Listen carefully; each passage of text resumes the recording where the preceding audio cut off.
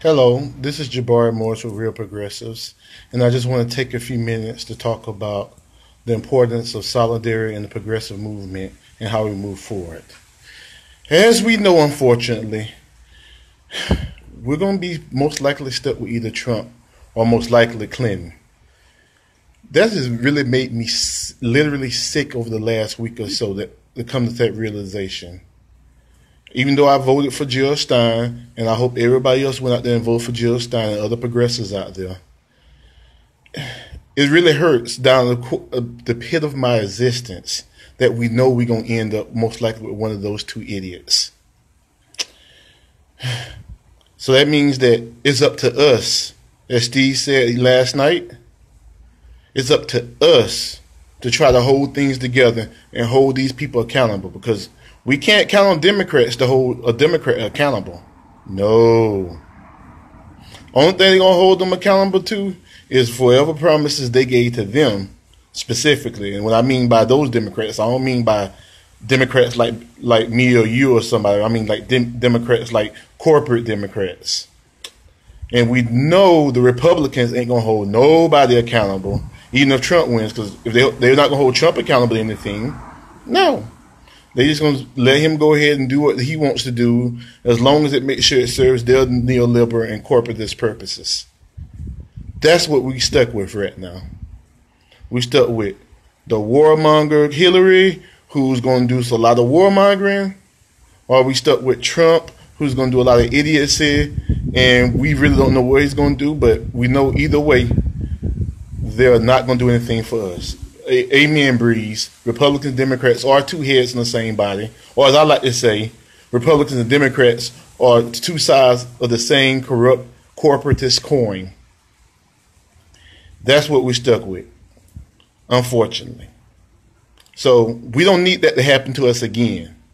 So our first day of getting things together for 2018 and 2020 starts today. Like Steve said, if you know people who voted for Hillary or voted for Trump, whichever one wins tonight, don't let them feel good about their choice. Make sure they know that these choices that they made, that weren't to support the greater good or to support evil. Not a lesser evil, just plain exactly evil. These people need to know that progressives are going to be out there, and we're going to rock the world until everybody knows about what needs to be known about. That means universal health care, student debt relief, greening our energy sources, stopping these pipelines from being built like the one they got in Alabama that burst up in the flames last week. We have to be dedicated to the issues. And those issues that we are dedicated to, we need to make sure that everybody around us know. Don't let them say, well, oh, the election is over. We don't want to hear about politics anymore. No. The story has just begun today. And if we don't make people know about what the real story is today, they're going to fall asleep again if they haven't already been asleep. We have to work our hardest to keep people awake and to wake up more people.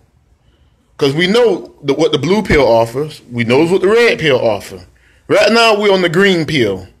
We have to be working hard so that we can have a third party. So we're not left with these binary choices where everybody's stuck choosing a lesser evil. Because all we know is they're going to keep getting worse and worse and worse candidates as they keep going down the pipeline, because there's not anybody standing up to the two-party system.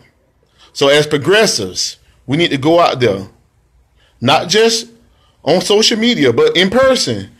We know everybody can't be maybe an activist that goes out there with signs and goes out there and marches, but you can be an activist in your own community. You can be an activist at the grocery store. You can be an activist at work. You can be an activist anywhere that you are.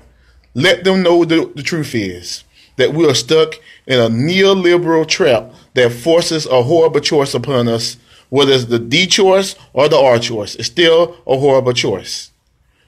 So we need to go out there. We have to be strong. We have to stick together. You know, you look on Twitter, you look around Facebook and everywhere, you'll see where the progressive movement started splintering up after Bernie left. And it stayed splintering up. Now's the time that we need to stop the splintering and we need to be devoted to the issues. Because once election day is over, it doesn't matter what person got elected or not. It's only about issues then. Only the issues. Because the person who won will already be in power. So we need to work on making sure the issues are strong, the issues are well articulated, and that they are constantly put in the faces of those who don't understand or refuse to understand. Again, universal health care, got to stick up for it. We can't let them blur us with lies on, well, oh, we're going to make improvements to Obamacare or the ACA. We're going to make things better that way. No, we know what the ACA is. We know it's a corporate giveaway. We need something better. We need real universal health care. Whether it's single payer or something else, health care should be a citizen's benefit, as Stephen spoke about last night. A citizen's benefit. We need to have universal health care that is paid for by the federal government, not by taxes, because as we know, taxes don't pay for spending. We done been through that 1,000 times. They do not. So again, make sure they know about it so we can have the health care that we all deserve. Education. We need to wipe out student debt. Jill's plan, while not exactly sticking up with monetary sovereignty or MMT, is a workable one. We need to forgive student debt and give students a chance to go out there and work and earn a living without being saddled with tons and tons of debt. Also, we need to switch to green energy sources. We have to figure out a way. We have the technology. Like I'm right here in Florida. It's always windy and it's always sunny. Between the two of them, we should be able to make a lot of energy for Florida alone. But nobody wants to hear that. You know why? Because the fossil fuel companies, they want to go out there and frack in Florida. Florida's building a freaking limestone. You go down underneath Florida, there's the Florida Aquifer. The Florida Aquifer is nothing but limestone underneath. You frack in Florida, you're going to cause sinkholes. We already had some sinkholes already. Sinkholes aren't fun. There's big old pits in the ground. People's houses that have sunk into those pits. So we have to stand up for green energy. Solar, wind. We need to develop the ability to go use ocean currents. They have some of that technology together, but we're not using it. Why? Because the fossil fuel companies want to make money off of what is easy for them to pull up out of the ground. Eventually it's going to run out. We know. We don't know if it's sooner or later, but it's going to run out. So those are the things we need to stick up for on top of that electoral reform. I'm suggesting that in every state that there's a real progressive in, we find multiple groups of people. We get together and we try to get ranked choice voting instituted. We need to make sure that we're not stuck with lesser evils and that we have more options. Also, we all need to get together and try to get rid of this electoral college. When the electoral college was created, it was created for a system of elite landowners in the colonies. It wasn't created for everybody. It was created to make sure the powerful stay in power. We need to stop that. We need to go and have a system that counts our votes equally. One person equals one vote. No electoral college.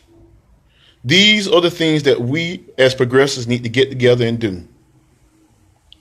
Otherwise, we're going to be stuck right back at square one in 2018 and 2020. So again, get together, find like-minded people. If you can't find like-minded people, find people that you can convince to come to our side. You know, real progressives is going to be out here, and we're going to be out here working and grinding from today on until the next election and beyond. We're here to stay. We're here to stay with the issues. We're going to work as hard as we can to keep this thing going so that we don't get stuck with these unnecessary wars that we know the neoliberals are coming after us for. I have a 16-year-old son. I don't want him being stuck in a war. I'm pretty sure many other ones who are listening to this video or watching this video have kids too that they don't want stuck in wars. We know that a lot of them, the Democrats, they're looking to institute the selective service for girls now, so that people's 18-year-old daughters might get stuck in the military as well. That's not viable. We can't build our economy off of war. We have to stop neoliberal domination in the world. Because as we know, all these people that rule the world, they'll all stick together. They might lie to us and say, oh, they hate each other and everything. But we know the truth. Behind those closed doors, they buddying up, try to drink a glass of wine and everything. We have to be against war, because war is all about profit for rich people. And what it does is it makes people in other countries poor. When they destroy their houses, we destroy their energy sources, we destroy their water. That's more poor people in the world. Progressives can't stand for that. So we need to be exclusively anti-war. If it can't be done by diplomacy, we need to find a stronger method of diplomacy. We just can't do it anymore.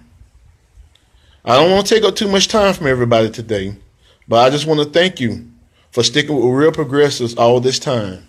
And as I said earlier, we're going to be out there fighting for the truth. And we need you to go out there and fight for the truth as well. So again, everybody can't be an activist. Everybody can't be a standing rock. Everybody won't be able to go up the Occupy inauguration in January. Everybody won't be able to go pick a job or something at Wells Fargo or whatever banks they're supporting the Dakota Access Pipeline or opening bad accounts like Wells Fargo did. But everybody can be an activist in their homes, in their families, and in their communities, even if it's just talking to people. Stay strong. Remember, it's in our hands. Also, if you know what you can do, you can't help out that way, don't be afraid to donate even just $1 to pay on our Patreon account. The link is listed above. And also follow us on our other media sources. On Twitter at Real Progress US, YouTube at Real Progressives US, or also check out our website, www.realprogressivesusa.com. Again, this is Jabari at Real Progressives. Stay strong, stay united. It's in our hands.